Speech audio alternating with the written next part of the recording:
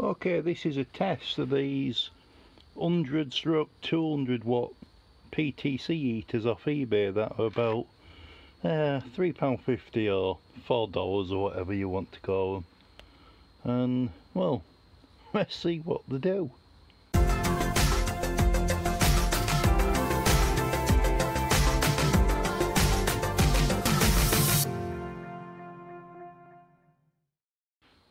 Well, the first thing I've done is moved it onto a block of wood. I did think of putting it on the metal strip, but I don't want it to pull the heat out of it. I want to see just what this does on its own. So I'll just shove the wires into the end of a whatever that is.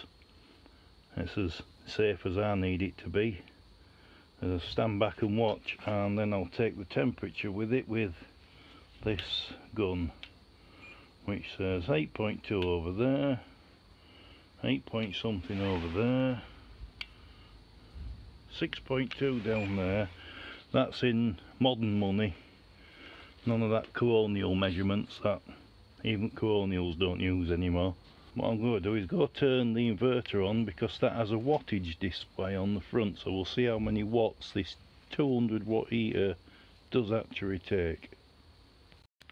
Okay, now this inverter's a soft start inverter, so I'm going to turn it on and then put this plug in which goes to all the other sockets in my van.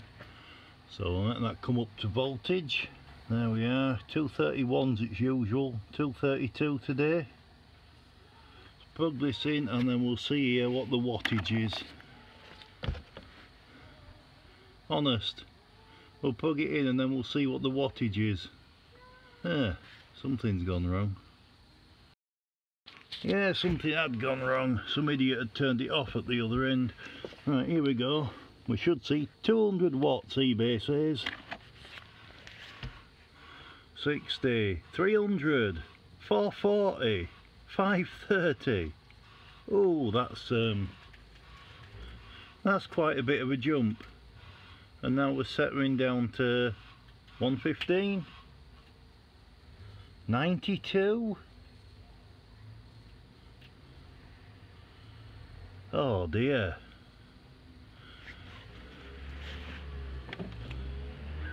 Oh dear indeed, these are not, well, what's going on?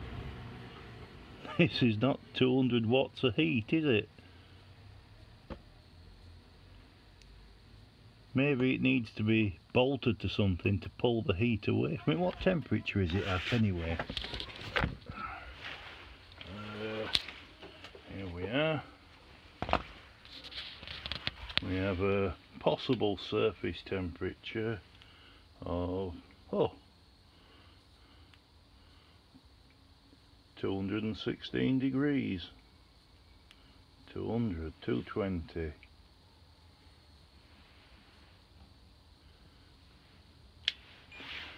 Right then, now as these get hotter, the wattage they take decreases, because its internal resistance comes up, because it's a positive temperature coefficient resistive heating element, and you don't want to say that after a beer. So I'm guessing if we could suck all the heat out of it as fast as possible, going by what that meter says, this thing would probably do 400-500 watts. So if we fasten this to something that can take the heat away, like stick a jug of water on it, are we going to see increased wattage over at the inverter?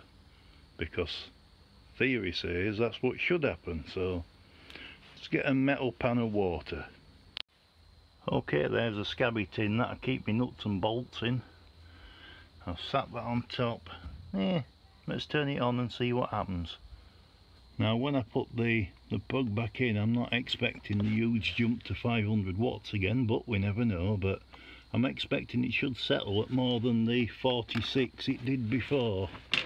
320, 530, and then straight back down. And we went to 46 watts before.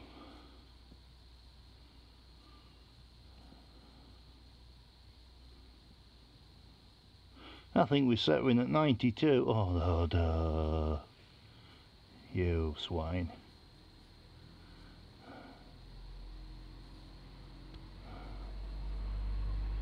Well, we're staying there, I suppose. No, we're not. I don't know what's going on here. Have we got good connection for the heat? If I press that down a bit, does the wattage go back up? I don't know if you can see all the wattage, but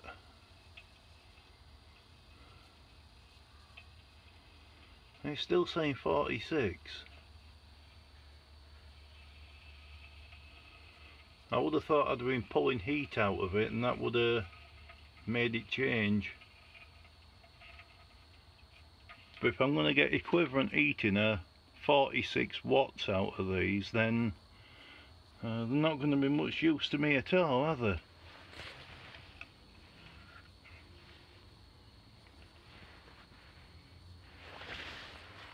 Well, we're still at 46. In the can we're up to 21. Down here we're not seeing much happening. I don't understand this.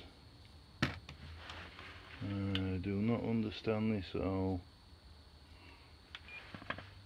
I must just not be getting contact to the bottom of my pot. In fact, when I took that off then, and this got hotter and hotter, over here it actually dropped down to 23 watts.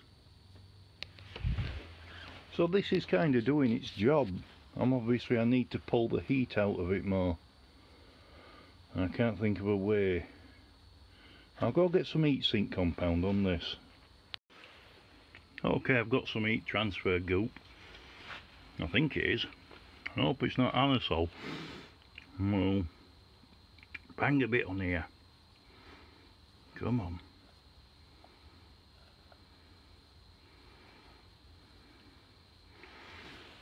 I'd spread it with my fingers, but we're now at 226.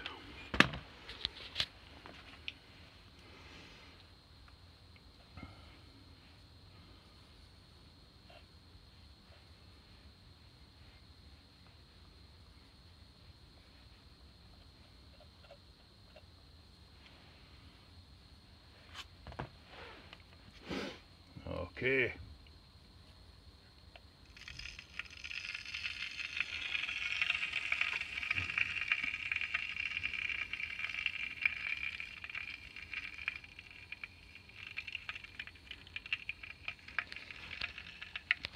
Now that must have better conductivity, and if we have, the wattage should have gone up. No, it hasn't. Oh dear. Well, we got to 69. Oh, it's gone back to 46 again. Yeah, maybe these aren't going to work after all. Oh, I've tried adding more goop under it and I've off-centered it to one side. Not that I think that makes any difference. I just think it may be, you know, convection of the water, keep pulling heat out of it if it's more offside. And we're now sat at about a steady 69 watts. So this doesn't go up in single digits, it kind of goes up in, oh, 13s or 12s or something, but it's there, 69 watts. That's most I'm seeing. I guess as I have seen this thing do 500 watts when cold.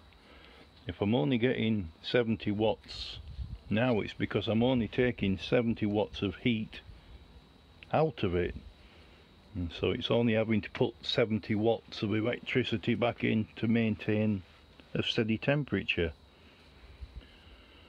So I need better thermal transfer into my water. Just not sure how I can achieve it. Answers on a postcard, and I'll try them. So I don't want to get this working because I don't want to heat this tiny tub here. I've got a bigger one. I'm wanting to heat this one. Ain't she a beauty?